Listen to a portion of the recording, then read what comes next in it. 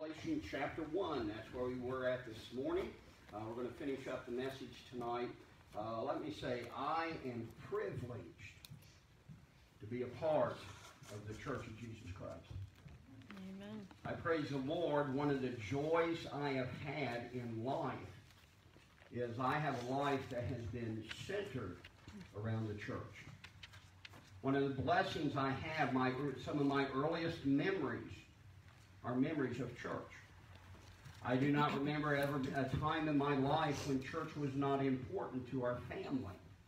One of the earliest memories that I have is sitting in church on a Christmas Sunday, and we had gone, and then the teachers got gifts for every one of the kids. And the gift I had was a kaleidoscope, and that's that little cardboard tube that you look in and you turn the end of it. And I remember sitting in Sunday morning service. It was in the old building that Linden Baptist Church had. At that one time, it was Linden New Testament Baptist Church, but Linden Baptist Church had. Cecil Williams was the pastor. And I'm sitting there during the service, and I looked in the end of the kaleidoscope, and the end of it was tin or metal. And there was a little hole in there that you could peek in. And I have a habit. I had it then. I still have it now. I looked at that hole, and I looked at my finger, and I thought, I can get my finger in that hole. And so I put it in there, and sure enough, I got my finger in that hole. It made it over the knuckle, and everything was fine until my mom looked down and saw me with my finger in the hole, and she thought, he's playing with that, I'm going to get it off. And so she put one hand on my hand and took the other hand on the kaleidoscope and pulled it. And when she did, it cut the finger all the way around, still got the scar around there, blood shooting everywhere, and she took me and had to take me upstairs and to the bathroom, and actually we went upstairs, across it, down the back stairs in the back room to the bathroom because it was behind the pulpit. That's one of my earliest memories of church, and it goes downhill from there. But I am privileged to be in church. Now, we're talking this morning on the church misunderstood. And the idea is this: we are in a time when the church is under attack. And I'm hearing a lot of people defending the church and a lot of people attacking the church. And as I listen to it, I listen to the arguments, and on one side, they don't understand what the church is all about. I mean, you hear statements like this, and I read this on Facebook: God is essential, church isn't. And it's the idea that, okay, we've got God, but you don't have to go to church. And I listen to the arguments on both sides, and I realize that one side is ignorant of what church is all about. But then as I listened and read those that were defending the church and going to church, I realized that their arguments were so anemic. And we do know the Bible says, forsake not the assembling of ourselves together as a manner of some is. And we brought that out a little bit. But there's more to church than what most people think. And so we're going to talk a little bit about it tonight. We made it up to really the third main point, and that's the purpose for the church. And the way I want to focus on it tonight is, what do we get for being a part of the church? What is it that we receive? Why is it so important to me that I don't miss church? Why has it been important that we've had church all through this? Now, realize some people can't come, and they don't come because of the virus, and some don't want to get out and take the risk, but I praise the Lord that we've had a handful of people that have been here during the services, and we're still having church, and we're following the guidelines and things like that, but why is it so important that Sunday morning, Sunday night, and Wednesday night that I be in church? Even when we're going somewhere, when we go to visit family, when church time comes, we're in church. And so we're going to look at some things tonight, but we'll look at our text that we read this morning. So stand if you would. Revelation chapter 1, verse number 19. Write the things which thou hast seen, and the things which are, and the things which shall be hereafter. The mystery of the 7 stars which thou sawest in my right hand, and the 7 golden candlesticks. The 7 stars are the angels of the 7 churches, and the 7 candlesticks which thou sawest are the 7 churches. Notice it didn't say one church. It said how many churches? 7. 7's the number of perfection. And then in chapter 2 and chapter 3, it mentions all 7 of the churches. And so let's go to the Lord in prayer, and then we'll see what God has for us tonight. Dear Lord, we thank you for this evening you've given us. I pray, Lord, that you would meet with us. Lord, I pray that you would give us a glimpse of what we have in church. Lord, it's not what you, and Lord, it is what you expect, but it's not just that. Lord, there's a blessing that we have from being here. There is a necessity that we have for being here.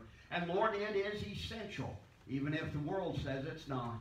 And Lord, I pray that you would help us as your children never to look at the church as something that we can take or leave.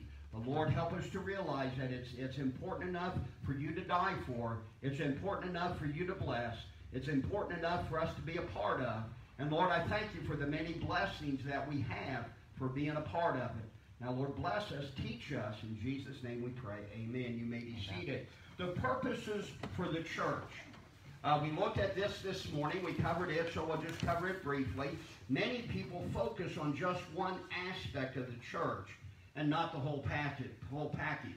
Now, usually when I hear somebody make the statement, well, I don't have to go to church too, the next statement they made shows me what they think the church is all about. Now, it also shows me what they don't know. But you know, you hear people make statements, well, I don't have to go to church to worship God. Or I don't have to go to church to read my Bible. Or I don't have to go to church to pray. And you know, my response to them is, you're right. Matter of fact, the truth is, if you're not worshiping God at home, you're not going to be worshiping God in the church. And if you're not reading your Bible at home, if you're not reading your Bible in private, you're not getting enough out of the Word of God. And so you need to be reading your Bible, and you need to be praying. Prayer ought to be a part of our life. The Bible says pray without ceasing. But the church is much more than just worship. It's much more than Bible reading, and it's much more than prayer. We live in a day where a lot of the bigger churches and all, their focus on the whole service is the praise and worship team. Matter of fact, there's some churches, they spend more effort and more money in their praise and worship team than they do in the preaching. Many times their praise and worship service will go twice as long as the preaching because that's emphasized more. But we need to understand, it's not just praise and worship. It's not just Bible reading. It's not just prayer. There's more to it than that. And one of the things that we ended on, and I just sort of want to emphasize, is this. The church is the body of Christ. Now, the truth is, Christ is so much higher than we are. God is so much higher than we are, we cannot comprehend him. Yes. His thoughts are higher than our thoughts. His ways are higher than our ways. And we need to understand, therefore, his church is for greater things than what we know about. There's more about the church of God than what our feeble minds see just here tonight. There's more about the church of God than this message. There's more about the church of God than the hymns that we sang, the hymnal. There's more about the church of God than the opening prayer and the closing prayer. And there's more about the church of God than just the fellowship of the believers. There is so much more that God has for us because the whole of Christianity is wrapped up in him, and he has given to the Christian, the church, to open up the door for the whole of Christianity. Yep. Now, here's the thing. When I come to church, I don't want to miss any of it. Amen. When I come to church, I want to get the whole thing. You know, when I go to a buffet, I go up there and I look. I'm looking forward to the time when the buffets open up again. Now, I don't know if I want to touch anything that anybody else touches. But, you know, I like going up there and I like looking. First thing I do when I go up there at the Golden Corral, my family will tell you what's the first thing I get put on my plate? Steak. Meat. What's the second thing I get put on my plate? Meat. What's the third thing I get put on my plate? Meat. And when my plate is full of meat, I'll scoot in and find a little corner to put a vegetable, and usually the vegetable is what? Potatoes. Okay, very, very well-rounded plate. Now understand, When I come to church, I don't want to miss a thing. You know, we were talking a little bit ago about the prayer. When we put out the prayer request for Stephanie, how many people noted on Facebook, praying, we're praying, we're praying, we're praying, we're praying. And now, praise the Lord, praise the Lord, praise the Lord. We're still praying, praise the Lord. And I look at it and I realize there's people I have never met all around the world that prayed for my daughter. That's nothing that the world can give us. But we find it in Christ.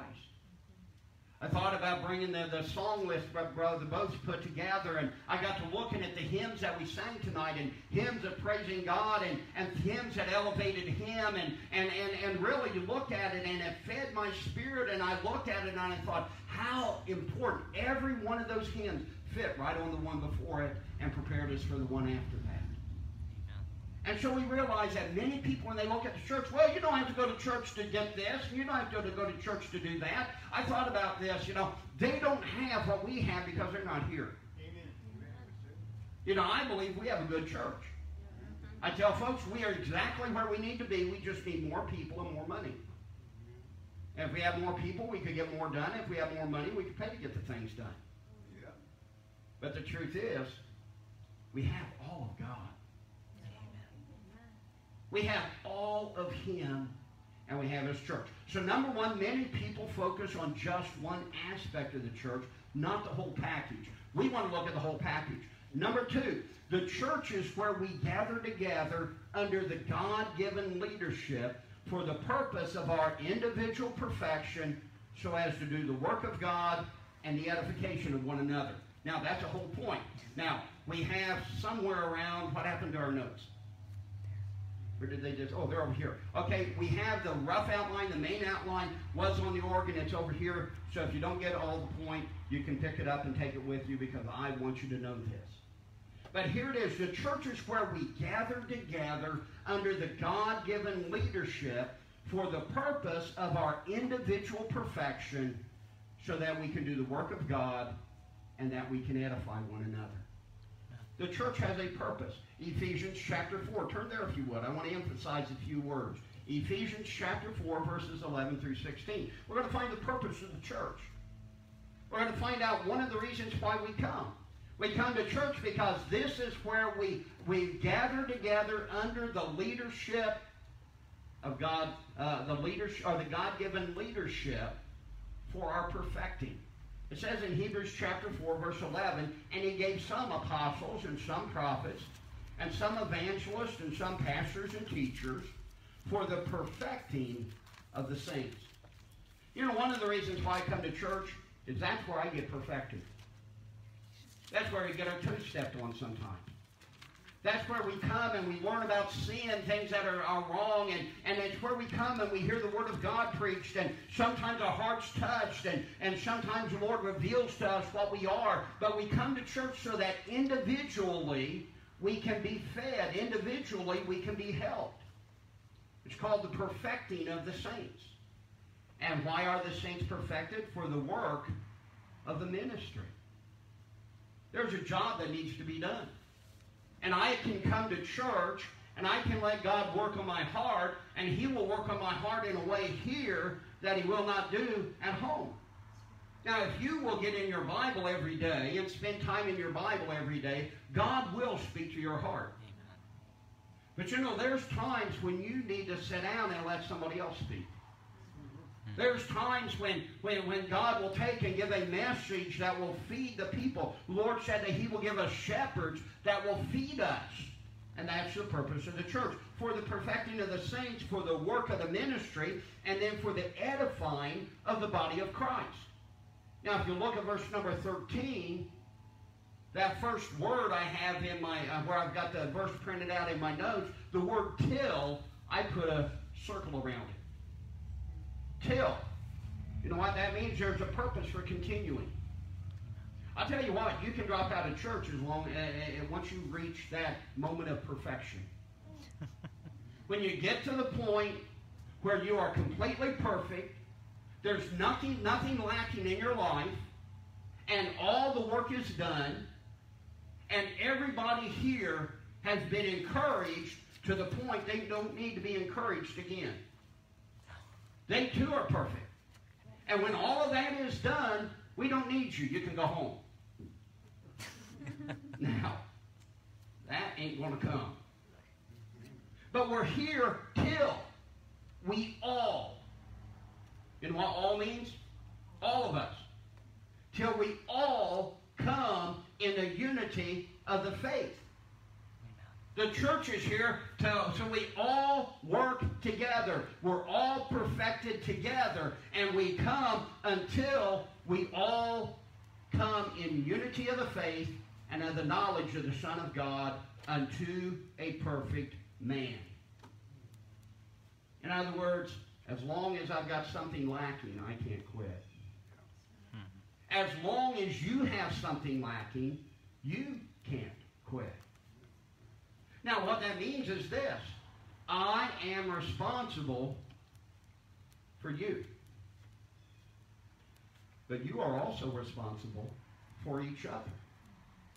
Because we all come to be perfected, to do the work of the ministry, to edify one another, until we all come in the unity of the faith and the knowledge of the Son of God unto a perfect man. And then it says, unto the measure of the stature of the fullness of Christ. In other words, we are completely filled with Christ in every area of our life.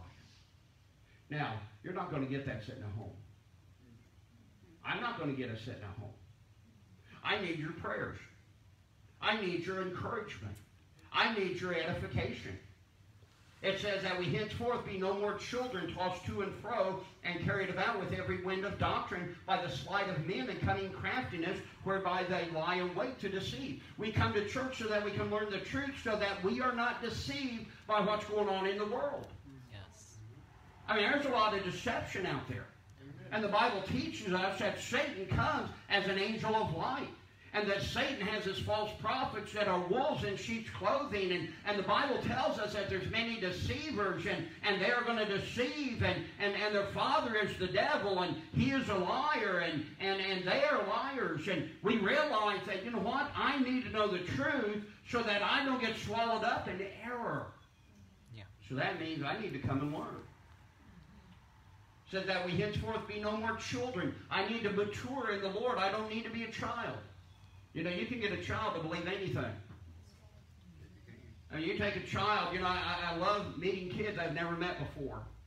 And there'll be little kids, and I'll say, have you ever seen anybody wind up their nose? Oh. And I'll go,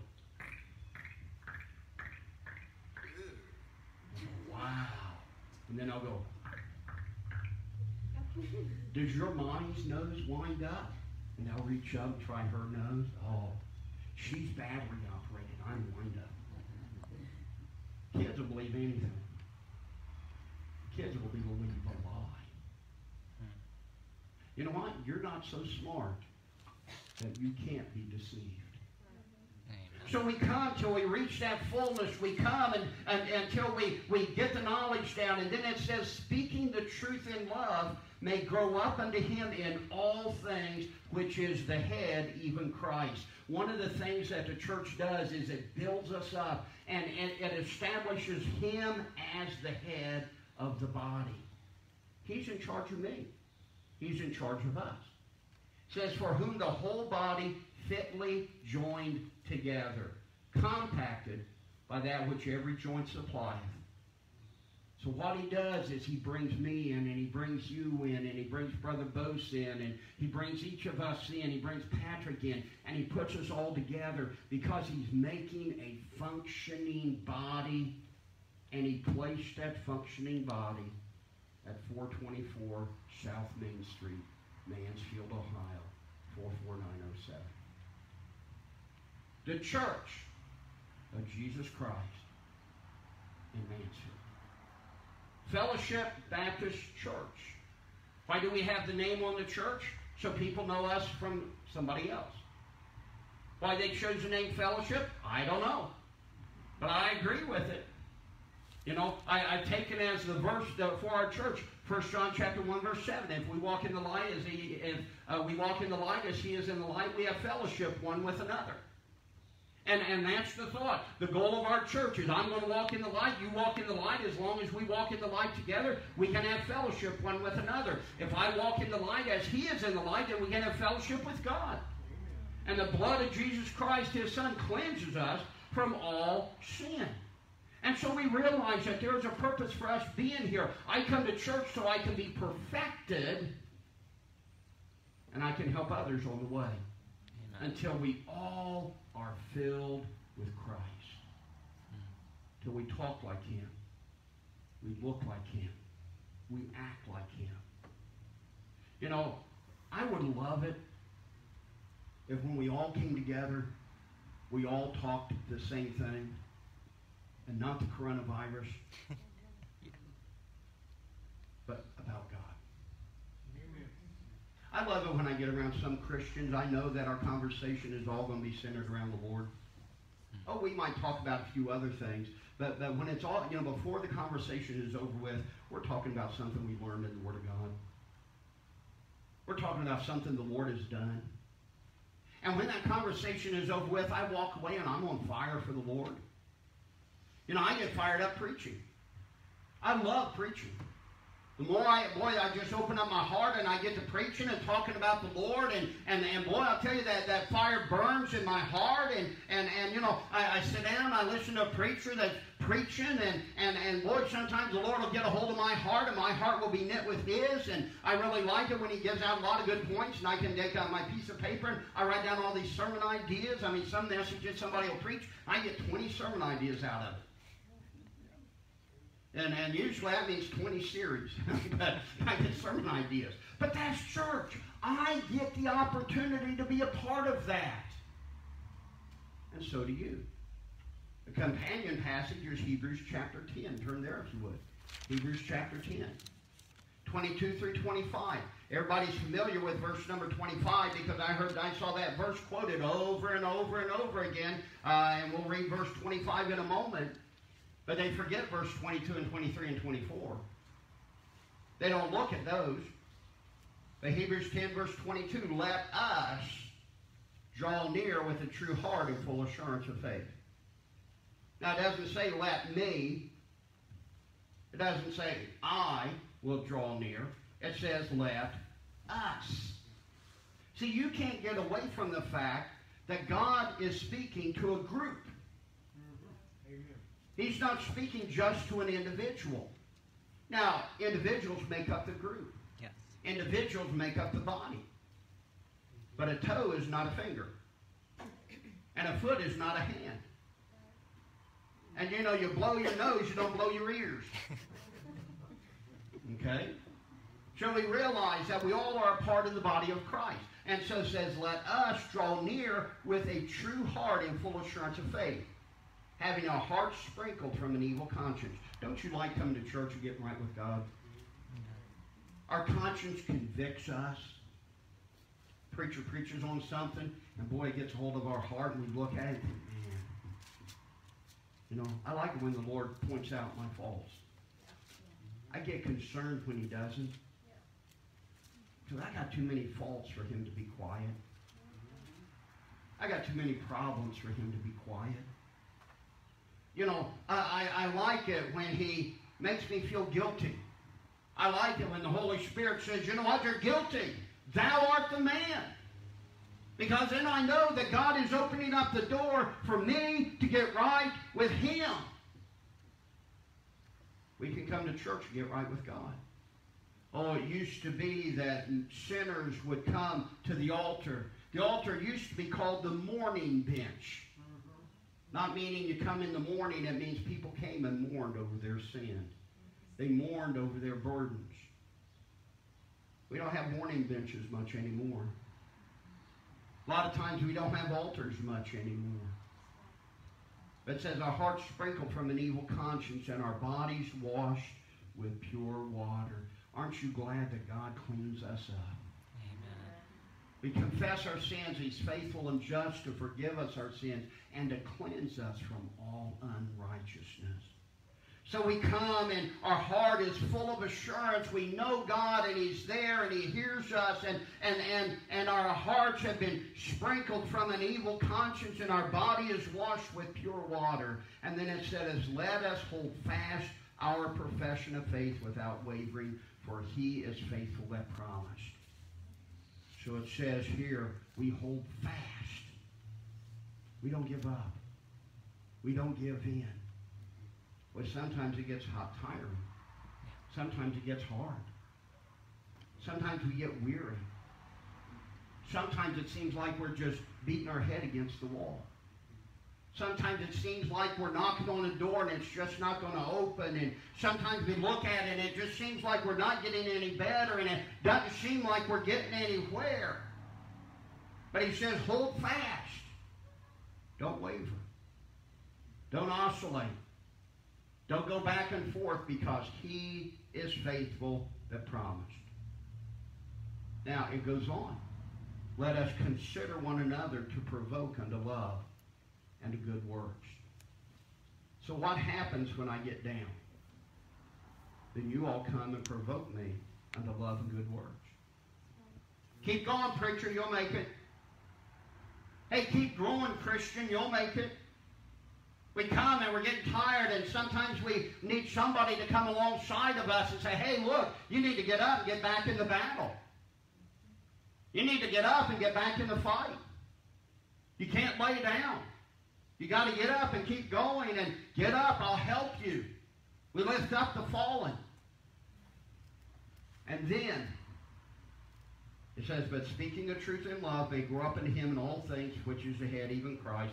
Down here in Hebrews it says, let us consider one another to provoke unto love and good works, not forsaking the assembling of ourselves together, as the manner of some is. We gather together. We don't quit coming like others have. Do you realize there's people that used to sit here and encourage and be encouraged, but they don't sit here anymore? The Bible says, don't be like them. Don't be like them.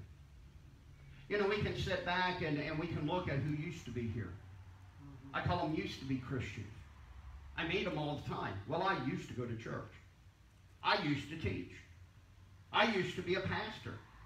I used to. But they're not doing it now. And the Bible's telling us, don't be like them. Because we're not perfect yet. We've not attained yet. We're not here yet. It says, not forsaking the assembling of ourselves together, as the manner of some is, but exhorting one another, and so much the more as you see the day approaching. What it's saying is this: if you believe the end time is coming, we need to do this even more. Right. We need to be more involved, because it's going to get hard. Yeah. I look at what's happening out here. Do you realize how close we are to losing our country? Do you realize we have the government has already established the fact that they can determine when your church can be open or whether it can't? We have government leaders, governors, and mayors. We've had one that said, you know, you'll either close your church during this or I'll close it permanently. And Christians have rolled over and given them that right. And so we need to understand that as this time comes, we better understand there may come a day when we cannot get together in public. We may have to get together in secret. And the truth is, there are already churches that have done that. They got together at other times in a different place. And so we realize that there is an individual perfecting that takes place in the church for the corporate work of the church.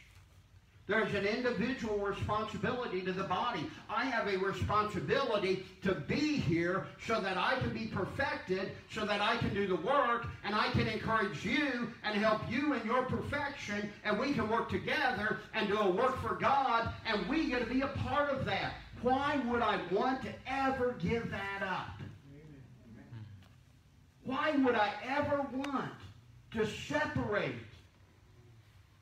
from a body of believers worldwide that pray for me every day? You know, I have preachers and people that tell me they pray for me and my family by name every single day. World never gave you that. He did. We have something special here. Oh, no, you don't have to go to church to read your Bible.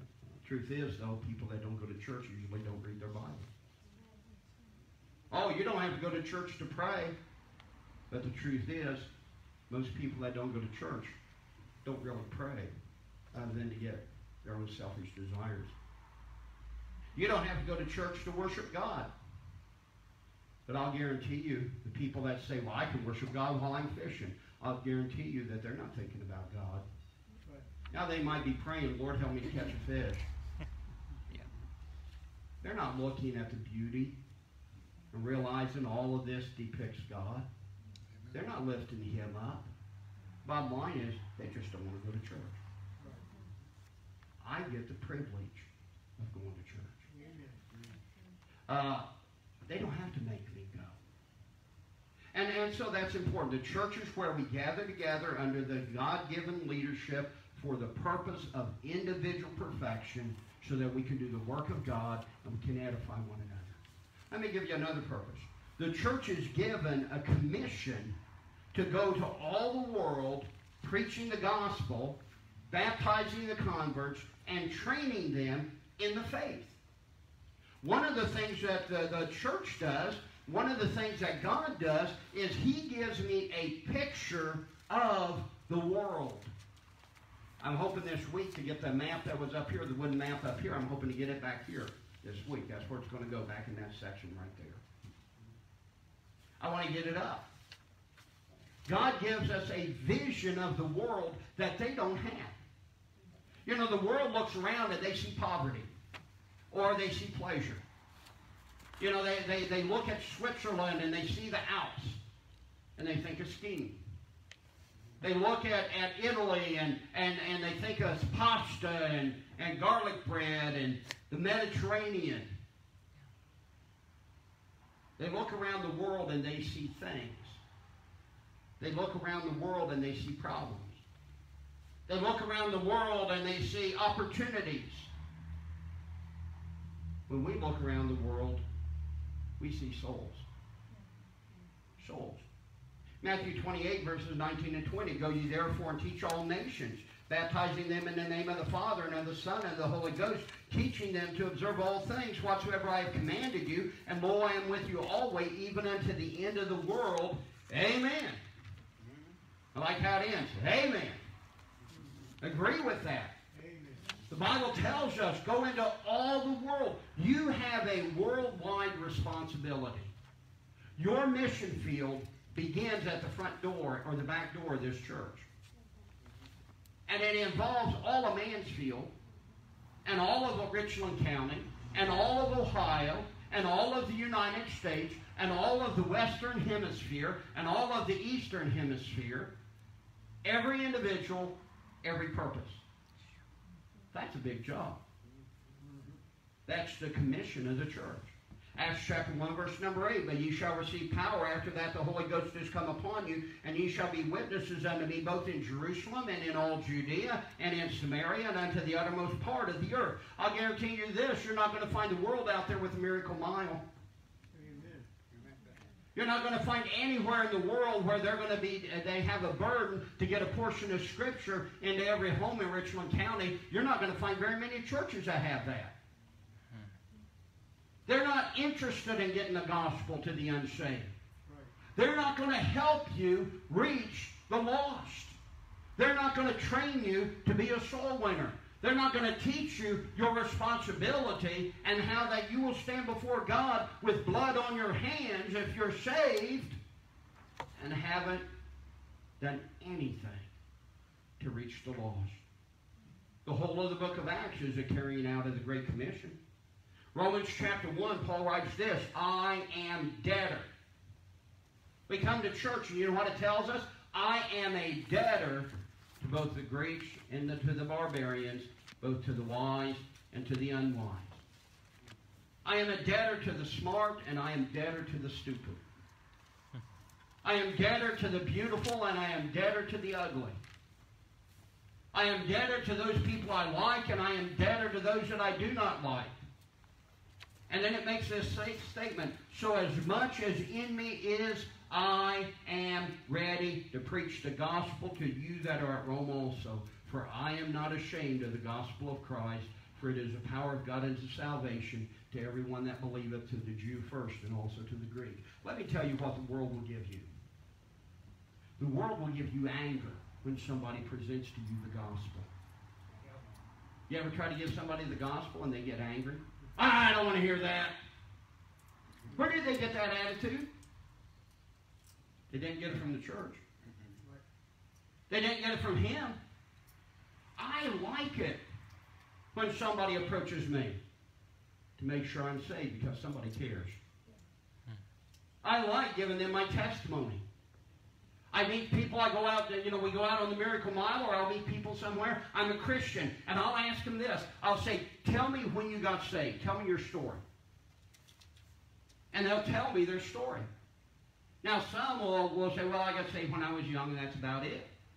But I remember one time we were at the north side of town, and a fella came to the door. We were doing the Miracle Mile, and he came to the door as I was getting ready to hang the bag, and he came out, found out he was a deacon in a church. But I asked him, tell me when you got saved. Tell me your story. And he began to tell me his story and what he went through and how the Lord brought him to that point where he got saved. And, boy, he had tears in his eyes, and I had a word of prayer with him, and he gave me a big old hug. And I told him, I said, I like asking people their testimony for two reasons. Number one, I enjoy hearing it. But number two, you need to tell it over and over and over again.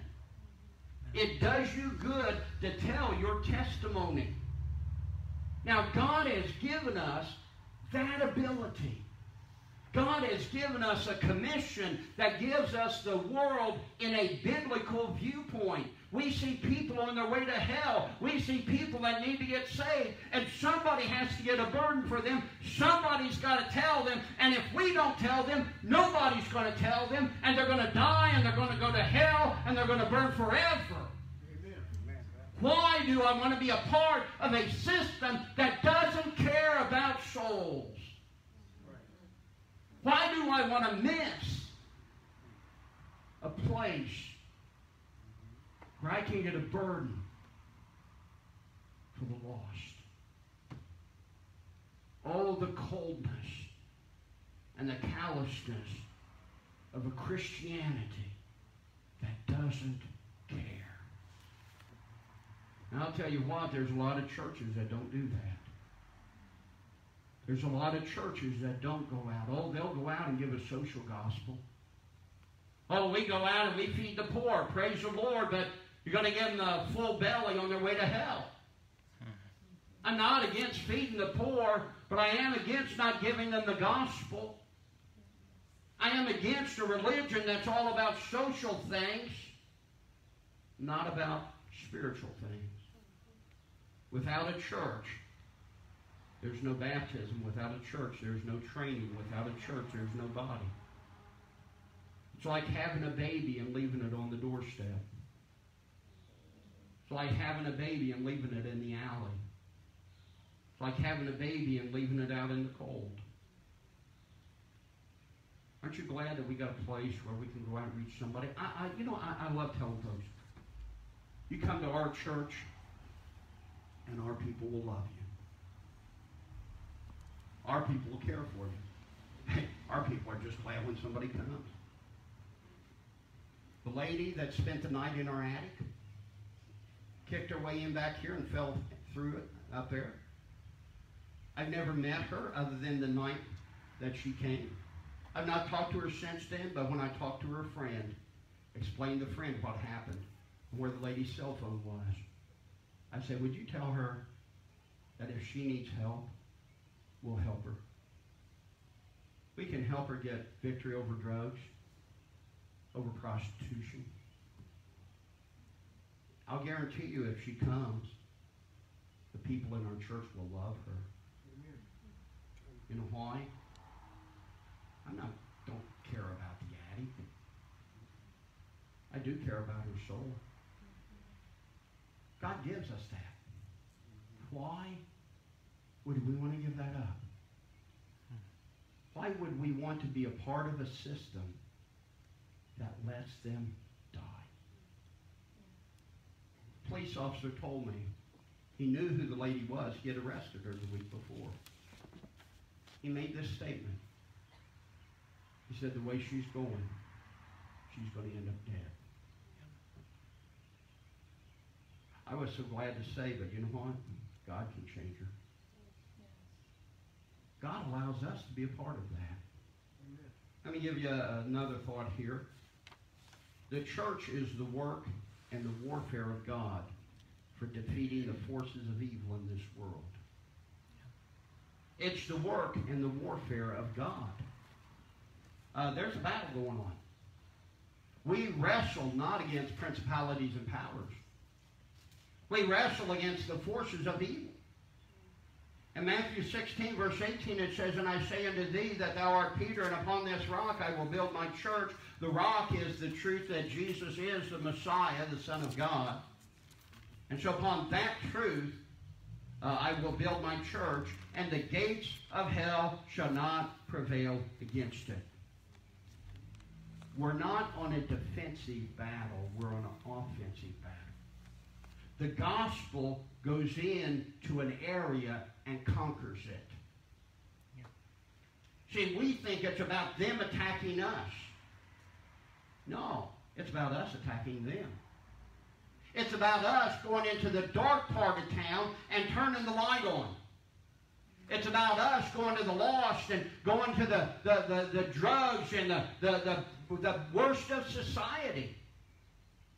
I mean, listen, we're living in our battlefield. We're living on our mission field.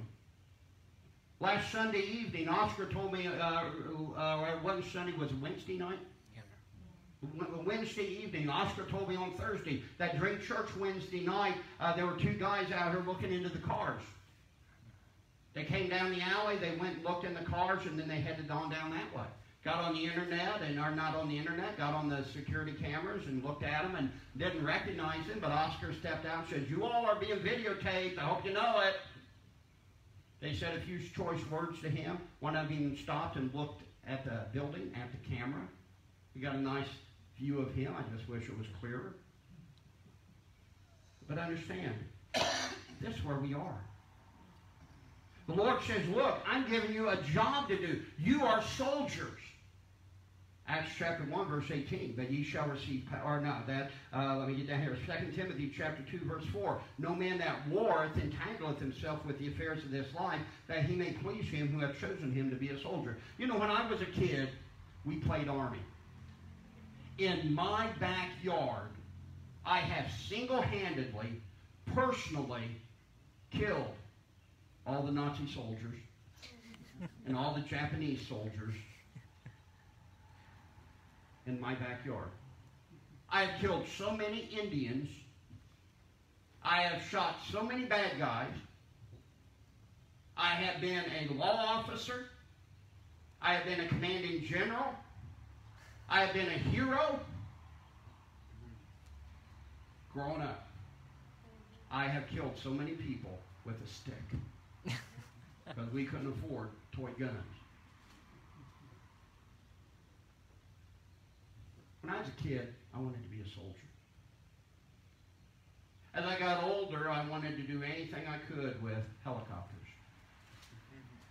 I determined, you know what, one of my best chances, I mean, at that time the Vietnam War was going on. But then the war ended before I got out of high school. And God got a hold of my heart and called me to preach. And I went off to college.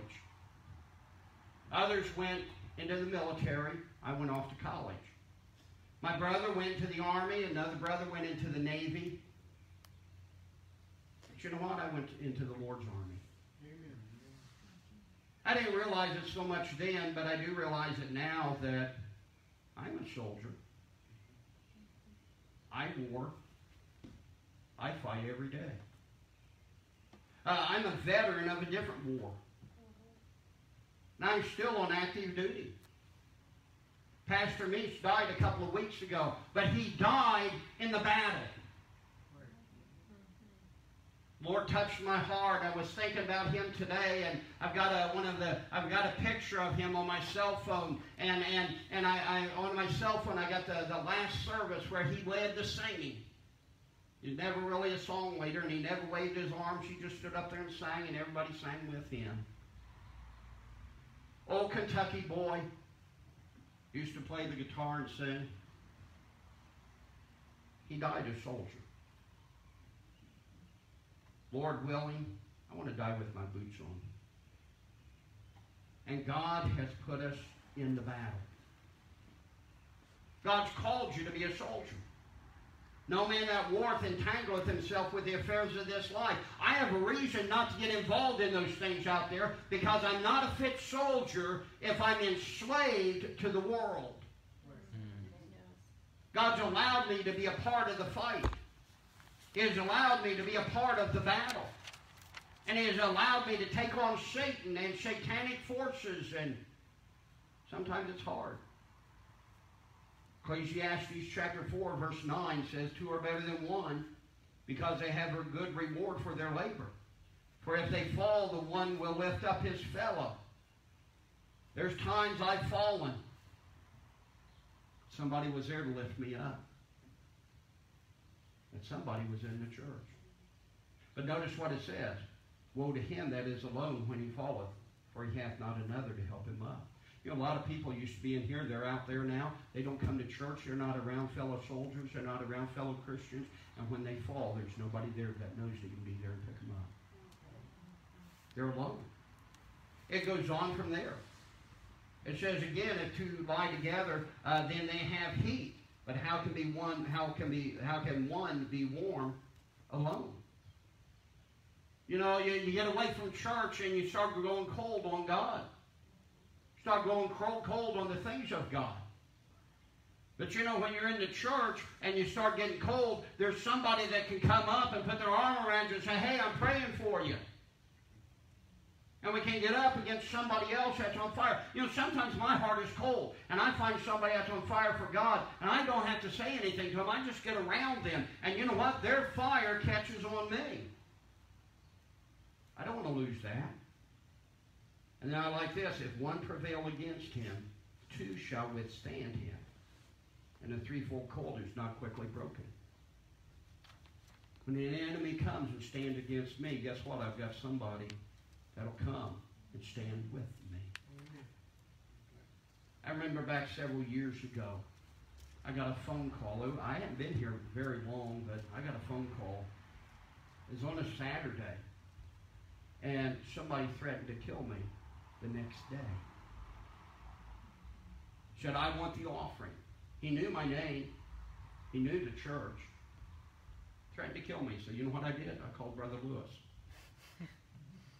That's been a long time ago. You know why? If I had to choose somebody that stand by my side, I want somebody that's packing, that knows how to use it, and won't run. Now, don't you run. Hey, be honest with you. You know why he sits along that side there? Because he's watching that door. Amen. Understand. When we're part of the church, we got somebody that we can call on. Hey, I need some help. It takes an army to fight the battle. Let me give you a couple more things here. We are commanded to be separated from the world, yet gathered together with God and His people.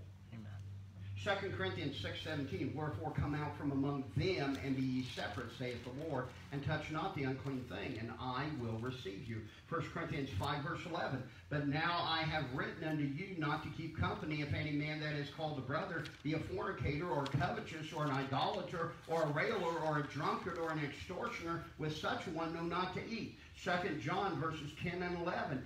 If there come any unto you and bring not this doctrine, receive him not into your house, neither bid him Godspeed. For he that biddeth him Godspeed is partaker of his evil deeds. Ephesians 1 verse 10. That in the dispensation of the fullness of times he might gather together in one all things in Christ, both which are in heaven and which are on earth, even in him. We are called to flee from wickedness. We are called to separate from evil. We are called to gather, though, with those that are right in Christ.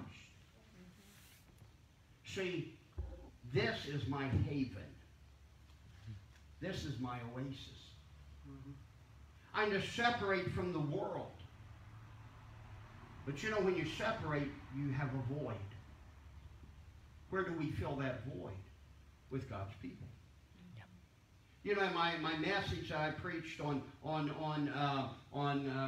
think it's 13 reasons why Christian ought not smoke and tips on how to quit. And one of the tips is this: use peer pressure. But you change your peers. You know, a lot of people started smoking because of peer pressure. Oh, come on, try it. And so they started. Well, you know what? If you will have a bunch of peers that tell you to quit, it'll help. Now, it's still a battle. And let me say, there's worse things than smoking. Your tongue defiles you more than a cigarette. But what I'm saying is this: what's the purpose of the church? This is where my people are. I can't hang around with the world, but I can hang around with God's people. God says you don't need them, because I've got the people you need right here, and they will help you, and they will feed you, and they'll lift you up, and they'll encourage you. We're to separate from the world. But we separate from the world, and we separate unto God. And you know what? God's got his people around him. So this is what I'm separated unto. That's what I'm separated from. Let me give you another point here. The separation from the church is a sign of illegitimacy and not belonging. The Bible says in 1 John chapter 2, verse 19, they went out from us, but they were not of us.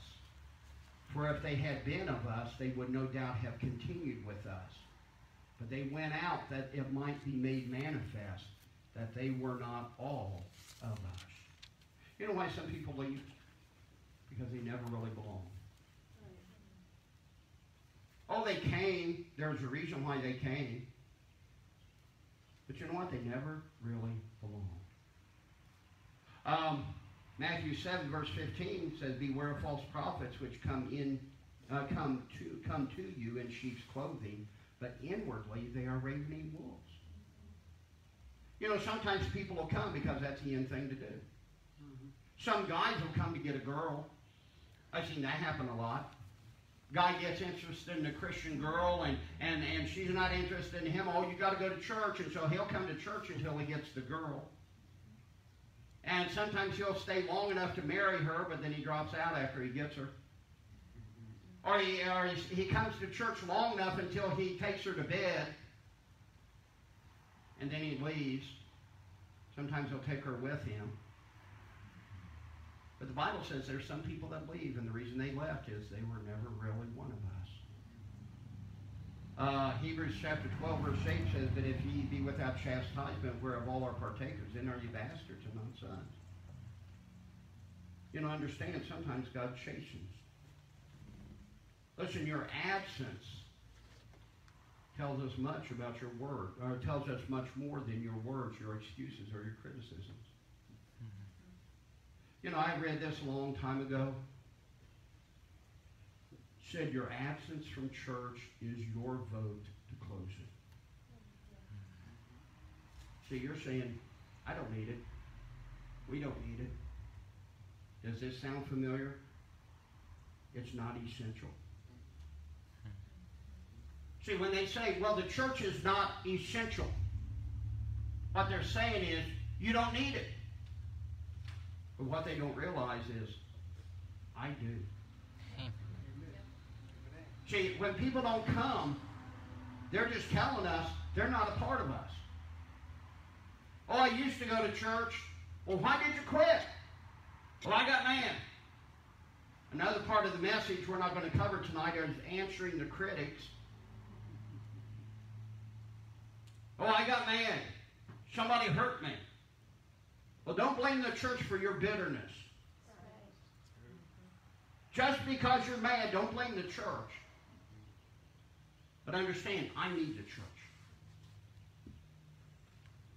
When you're sitting at home, you're not telling people you're a Christian. You're telling people you're the world. So understand, church is not where I go. Church is not where we go. Church is not what we do. Church is who we are. It's who we are. Don't ask me to be something I'm not. Don't expect me to be something I am not. It has an organized structure. Jesus is the shepherd. The pastors are the under-shepherds. And we all are the sheep. It has an organized function. It's the body of Christ, and each part has a function. And we only work well as a body when each part is doing its job. And then it has an organized purpose, a work, and that is to reach the lost with the gospel and bring them in so that they can be a part of this body. And we can do more, we can edify more, we can do it. Amen. That's the purpose for the church. Amen. It is so much more than just going and being yelled at for an hour. It's so much more than a program. It's so much more than prayer, than Bible reading. It's so much more. It's the body of Christ. It's the body of Christ. And you know what? I get to be a part of it. And you do too. Essential? You better believe it. Are we going to give it up? Lord willing, with God's help. I want to die with my boots on. I don't think I want to die standing behind the pulpit. Because it'd be too hard for the people to come and constantly remember the preacher kicking the bucket behind the pulpit. But I'll tell you what, I want to die doing something for God. I want to end my days sold out to Him. Don't you? Let's do it together. Let's work together. And let's go out and find somebody to come in and help us. Not just fill up a pew. I'm not looking for people to attend a church. I'm looking for people to become part of the church. Amen. That's what we want. Somebody called the other day, and they're moving up from Columbus. They were asking questions, and I told them that. So I'm looking for somebody who wants to come in and be a part of the church. And you get to be that. Let's have a word of prayer. Dear Lord, we thank you for this evening you've given us. Lord, I thank you for this message, Lord, not just for us, but for those listening by way of internet. And Lord, I pray that you would stir our hearts. Lord, I pray there would be a revival of the church. Lord, I pray that Fellowship Baptist Church and its members would get a burden to be the church that you want us to be. Lord, thank you for letting me be their pastor. Lord, thank you for allowing me to be a part of this great work. Now, Lord, I pray that you put your hand upon it. Lord, anoint us for the work that we've been called to do. Lord, help us each to be perfected individually, and then help us to edify one another. Give us a burden for one another. Give us a burden for those that are not here. And give us a burden for the lost. In Jesus' name we pray. Amen. Let's all stand, heads bowed, eyes closed. Folks, we are a part of the body of Christ. We are a part of what He feels is important. I have benefited from being a part of that body.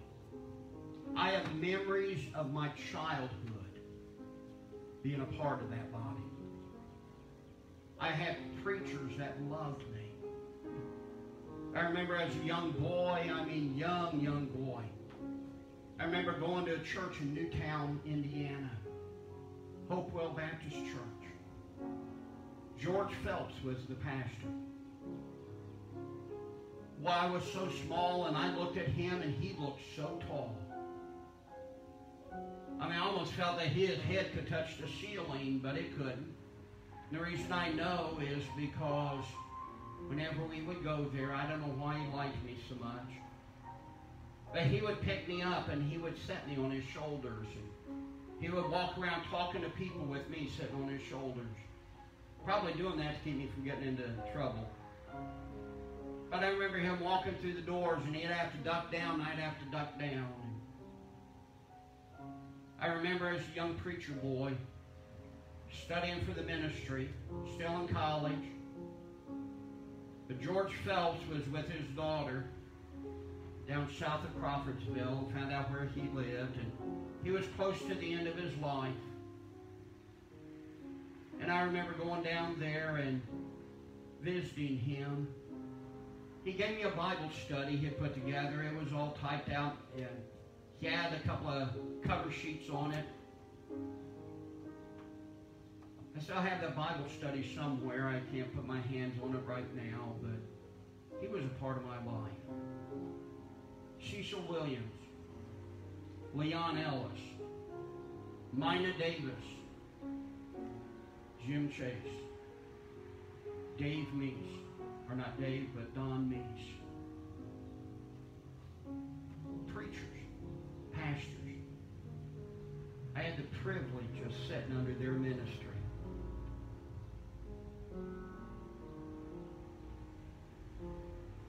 Pastor Frank Hackworth down in Wilmington, North Carolina, had the privilege of working with him as his associate. Men that impacted my life. And God has given me an opportunity to be a pastor. I live from message to message to message, project to project. I have people that I'm responsible for feeding. Why would I ever want to give that up for what the world has? Sunday school teachers, the day's coming when we'll have kids back downstairs. I remember somebody in this church years ago talk about how they loved their Sunday school class. And they bragged about being a teacher, and then the day came when they said, "Preacher, we're leaving." And they walked away, and I remember thinking, how could you walk away from people you love? How could you walk away from those kids that every week you're teaching, you're trying to reach? And the Lord gave me a message out of John chapter 10, talking about the shepherd and the hireling. And the idea was this, that I'm the shepherd, I can't leave. Sheep are my life. They were just a hireling. It was their career. It was their job choice. Sheep are never theirs. They never took ownership. So therefore they could walk away. I can't. Now folks, every one of us, we're part of that fold.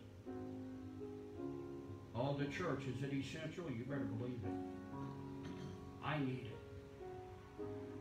I don't want to lose it. The government may say you have to shut it down. The government may say you can't come. But I'm here. If the only ones that can make it is my family and I will still be here. Praise the Lord. You stuck with us. For those of you that are on Facebook Live, please come and become a part of something that God's doing. Listen, we're small in number, but we're big in vision, and we've got a huge commission. We need your help to come. become a part of something important.